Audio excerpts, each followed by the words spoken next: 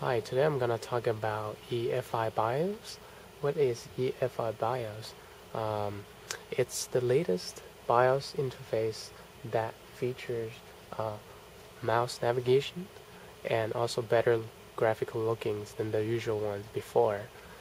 And in front of me we have the P8 series from ASUS, and on this board we features the EFI BIOS. EFI means Extendable Firmware Interface, and today we're going to play a little bit around with the new EFI BIOS and give you a little heads up and looking on what's look like with the EIF BIOS. Okay, I'm gonna start my computer.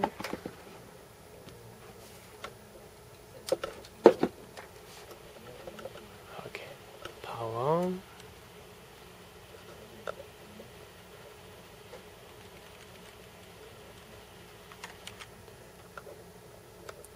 Let me zoom in a little bit so you can take a look at closer.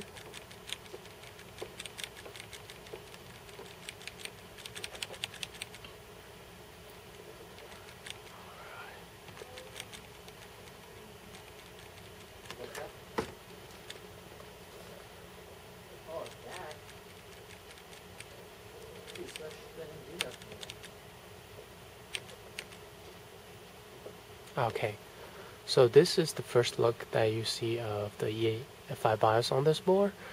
On the first page, it is very informational panel that shows you basically the time on the top of the BIOS and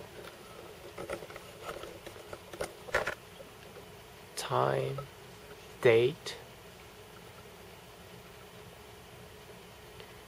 and temperature, CPU temperature, motherboard temperature, and also the model of the board and the BIOS version and the CPU type and the voltage, the CPU voltage,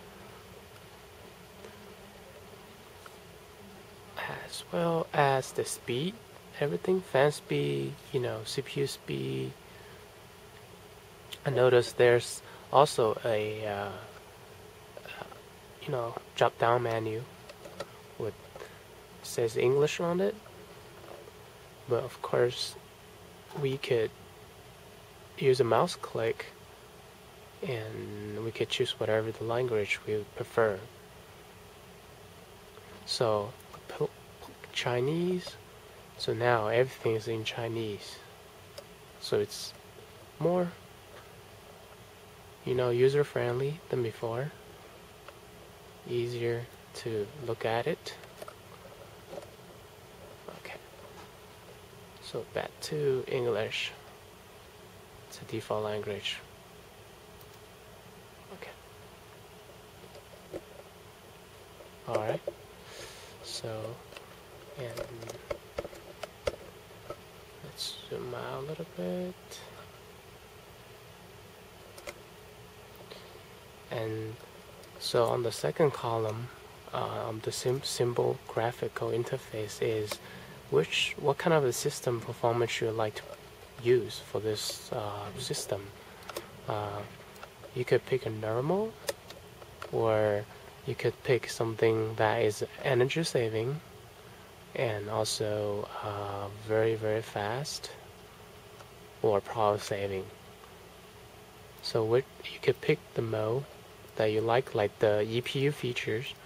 If you pick a power saving mode, then the system will basically shut down some sort of extra power to save some power usage on your system.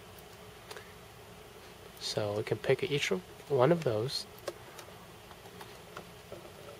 and on the bottom of it we have another feature.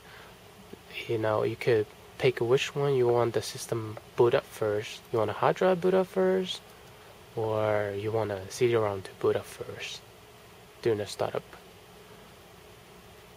So in this time, I'm gonna pick CD-ROM first, and And we could also pick boot menu. In case you want the CD-ROM to boot right now, you can just click on it and then you will boot the CD-ROM right away. Alright.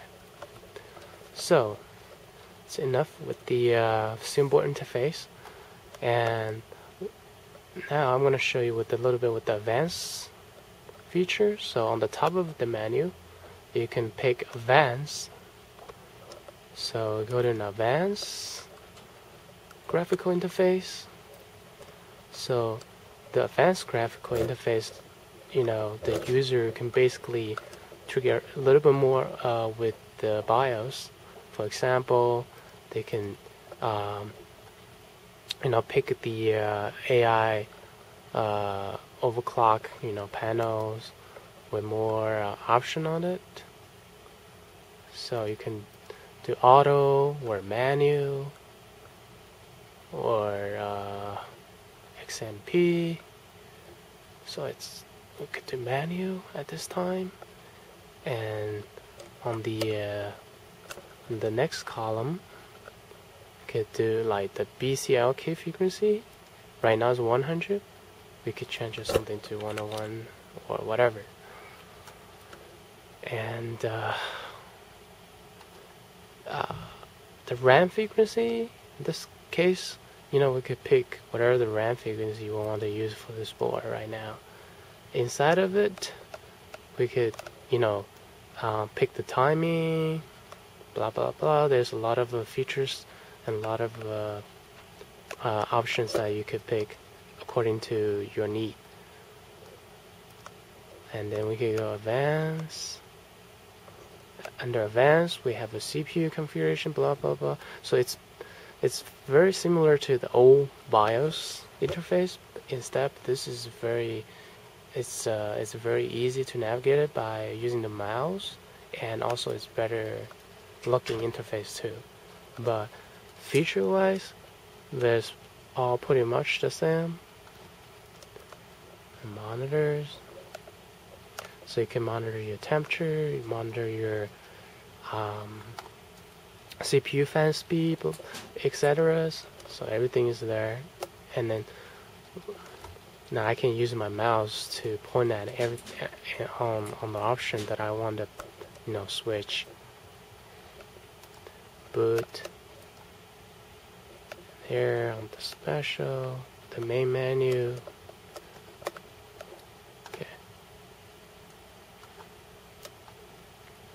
And after I finish the setting, I could just click exit, and I can say I want to save it or don't save it. Okay.